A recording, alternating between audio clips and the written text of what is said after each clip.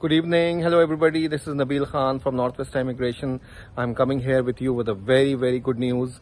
It's an awesome bombastic news where the IRCC, the Immigration Canada, has confirmed that they are going to hire 1,250 more employees just to take over the backlog of applications, and they are on track to give permanent residence to 431,000 people in 2022.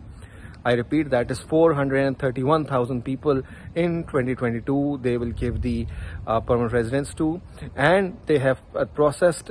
Similarly, the minister has also informed us that about 275,000 student admissions, that means study permits, were processed between January 1st to July 31st.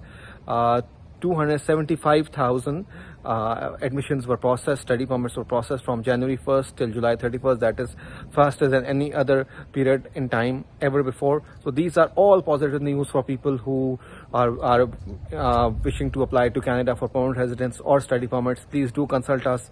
Do give us a chance to help you with your applications. Even if it's a refusal case earlier, you have refused cases, you have difficult cases, let us know and we move from there.